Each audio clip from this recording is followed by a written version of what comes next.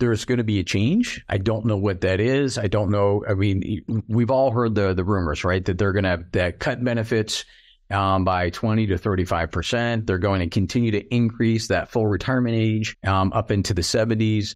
I don't know what's going to happen, but at the current rate, it's just it's broken, and I don't know how long it's going to last. You're listening to Kerry Lutz's Financial Survival Network, where you get valuable information you just can't find anywhere else.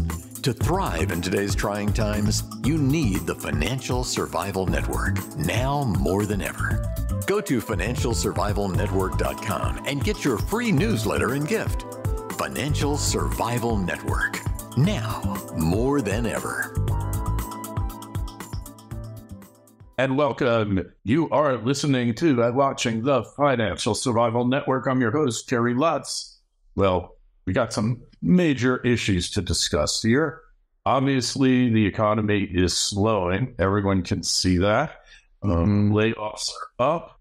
But has the Fed stood up and take notice? Well, arguably, you could say that their call for lower interest rates, although we haven't seen them yet, is the first salvo in their mission of pumping up the economy and keeping the stock market going, especially in an election year. Ed Siddell is with us now. So Ed, GDP 1%.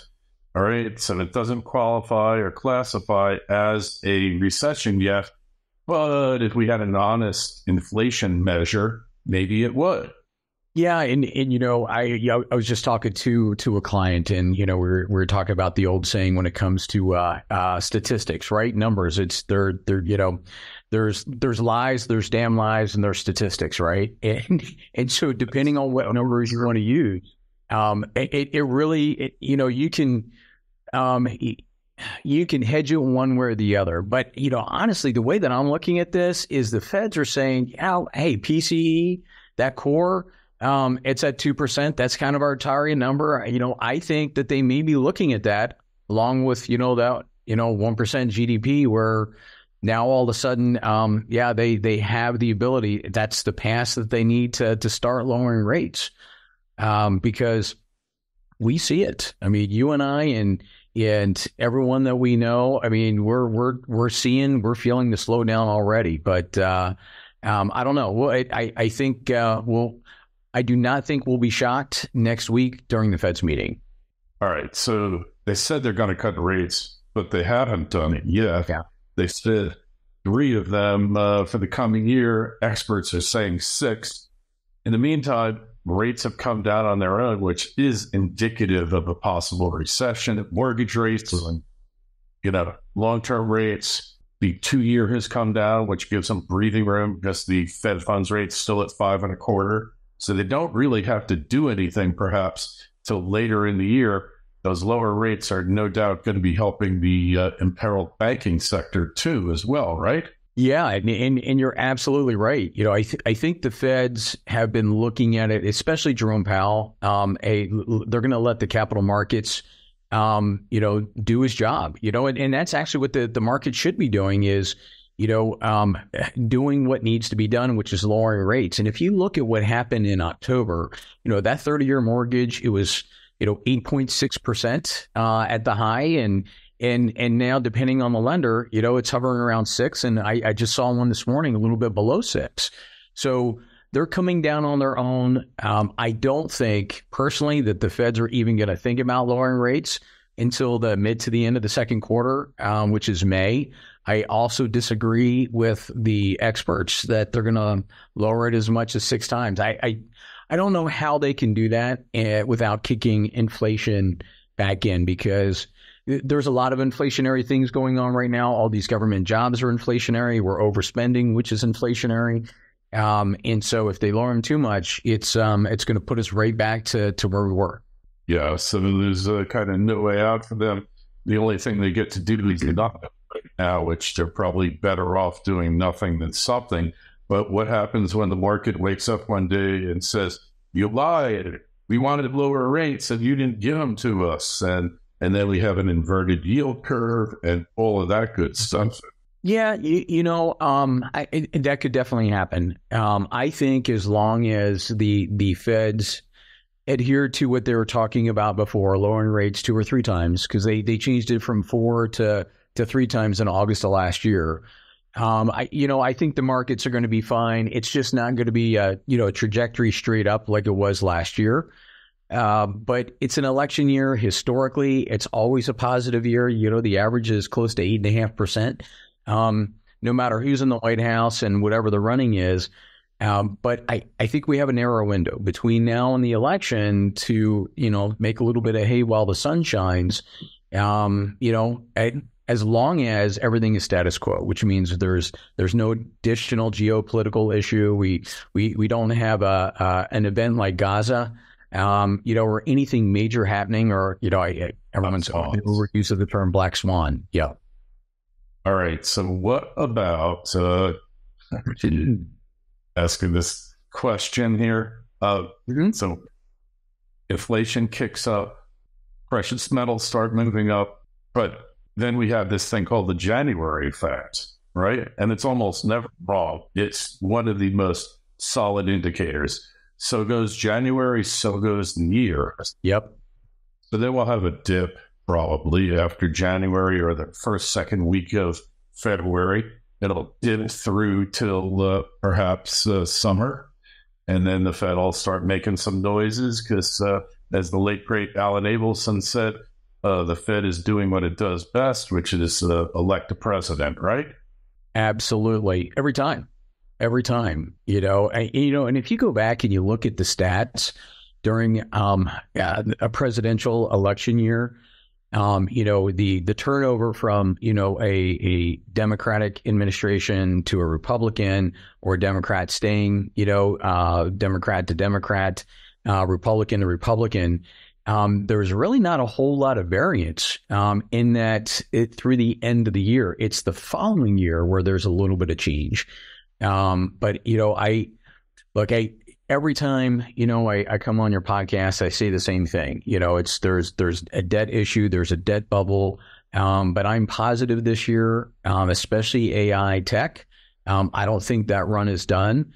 Industrials and materials, because that's been beat up so hard, even though the economy is slowing down, I think that's, a really good sector going forward.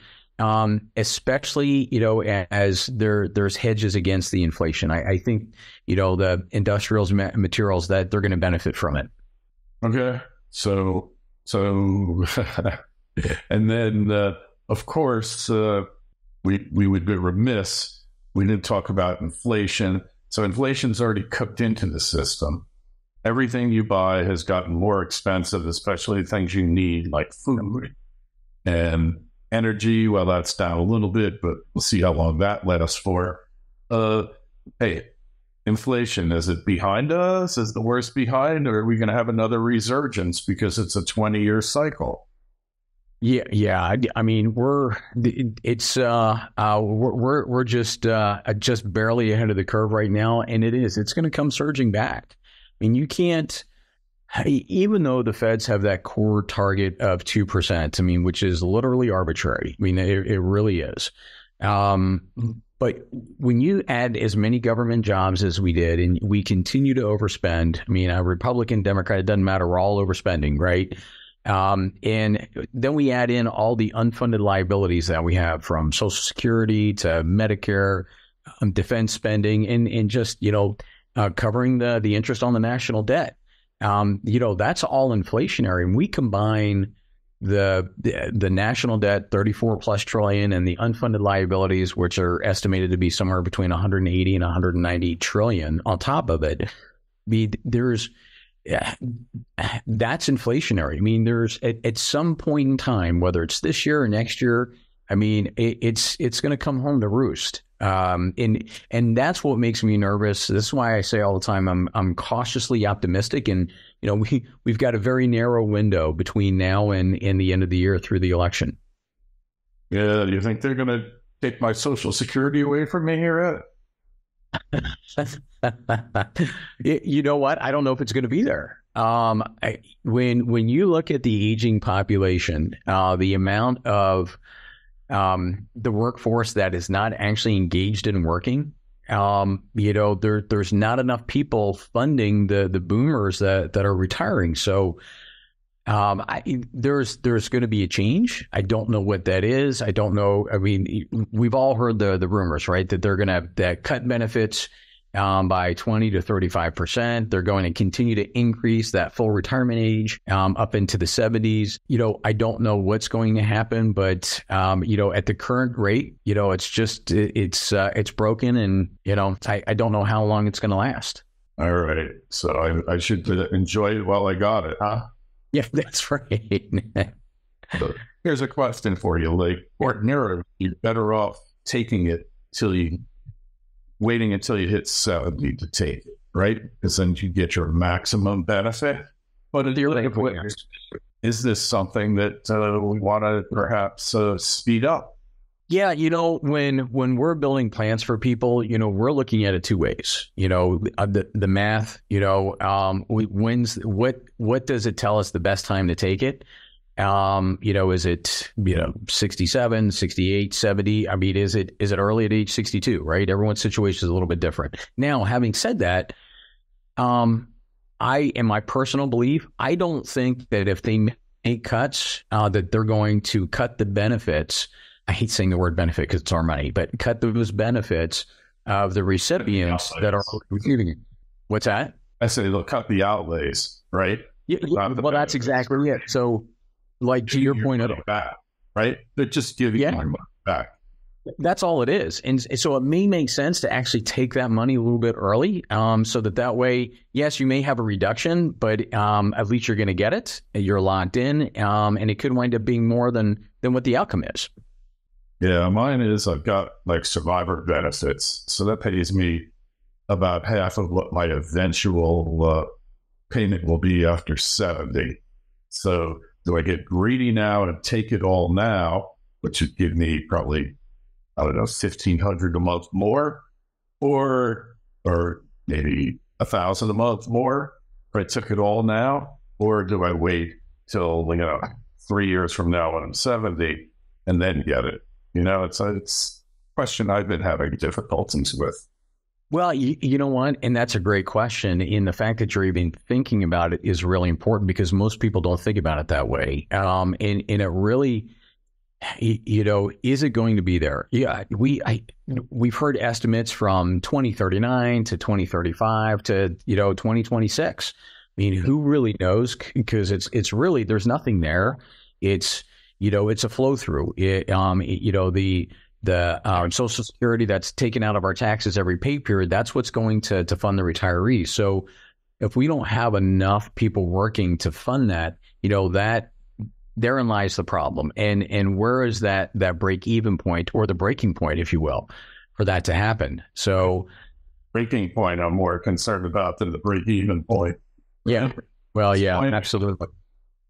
So, because it's a question also of, if they don't do anything about it, then inflation's going to eat it away anyway, right? Well, yeah, you're exactly right. This fallacy, I've been hearing it all day on the news, the experts saying, well, inflation is going down. Inflation is going down. It's not going down. It's the rate of growth of inflation that's decreasing. I mean, prices are still going up. And so, it's that, like you said, even though they're adding that cost of living adjustment and everything else, I mean, inflation, it's that silent tax, the silent killer, if you will, against your wealth. It just keeps eroding it little by little, month by month. Mm-hmm. Yep. And sometimes not so little, right? Yeah, sometimes not so little, because it does. I mean, you've got different inflationary factors, just the standard of living. Like you said, those luxuries like food, shelter, clothing. Okay. And then you add into it healthcare, or, if your kids are in college, the inflation rates, the growth rate and cost on healthcare and prescriptions and education is astronomical. The economic inflation rate pales in comparison to those industries. So it does. It's a wealth killer. It's amazing. I'm looking at my Social Security statement. I put in between me and my employer, and basically I was my employer. I put in like $260,000, and it's going to take a long time for me just to break even on the deal. And my parents, on the other hand, people 10, 15 years older than me, man, they really cleaned up on this thing. I'll be happy just to break even. You're exactly right. I mean, when it was originally designed, life expectancy was, so 65 was the original, full retirement age, and life expectancy was below 70, 67, 68, 69. And now people are living well into their mid to late 90s. And I think it would not surprise me, wouldn't shock me at all if you start seeing them, continue to increase the eligibility age and the full retirement age, to get close to that same point again, because now I think life expectancy, Kerry, for you and me, I think I just saw it again, and it's below 80 again. I think it's like 79 or something like that for... Not exactly.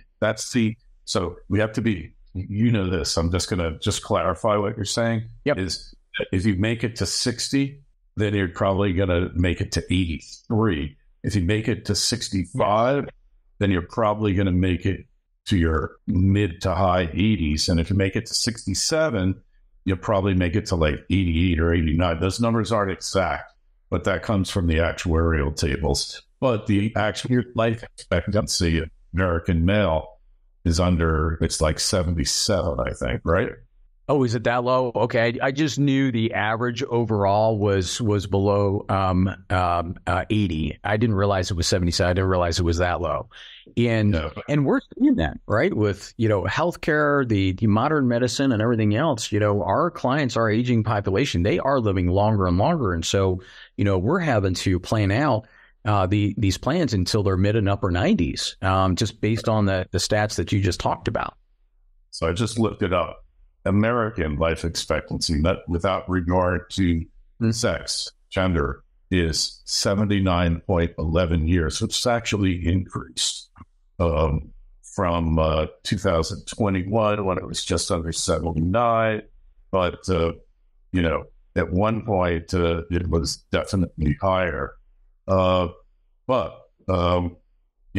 Point is, you have to be very concerned. Then the median life expectancy is 81.4, and female was 84.8, which was down from, 2023 went up a little bit. You have to you can Google it better than me.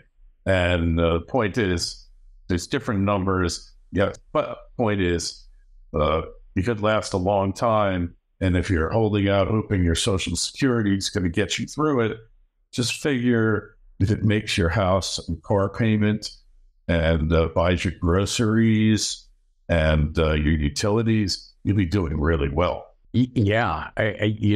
Just food, shelter, clothing, basic necessities. At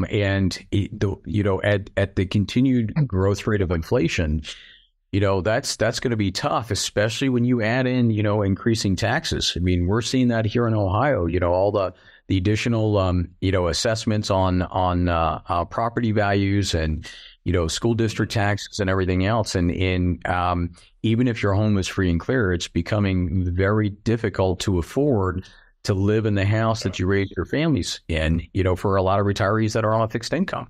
Yeah, which is why I'm creating a new newsletter. And if you're subscribed to my existing one, you'll automatically get it. It's called Inflation Cafe, where dollars go to die. Oh, I like that. It's the title. Catchy name, huh? Yeah. Yeah. So, point is, this is serious stuff here, and you don't know how serious it is till you wind up retiring, and then you don't have enough, and then you're a greeter at Walmart, except the greeter job is probably going to be replaced by a robot soon, right? Boy, you know what? I didn't even think about it like that. You're exactly right. Yeah. Because the the front end capital for that robot is going to be way more expensive, but long term, it's going to be cheaper. They're never going to get sick. They don't need vacation, no benefits. They just need a service contract, right? That's it. Yep. Yeah. Well, interesting times ahead for sure. Ed, hey, just tell us where we find you. How do we connect with you on the web? Yeah, you can find us at egsifinancial.com. That is the best way to find us and get a hold of us anytime you need us. All right. And the link to that is in the show notes, this interview on financialsurvivalnetwork.com. Make sure you go there, sign up for your free newsletter. Ed, always a pleasure. And we will be talking to you again real soon. Absolutely. My pleasure. Thanks for having me back. Thanks for listening to Kerry Lutz's Financial Survival Network, your solution to today's trying times. For the latest, go to financialsurvivalnetwork.com. Financial Survival Network, now more than ever.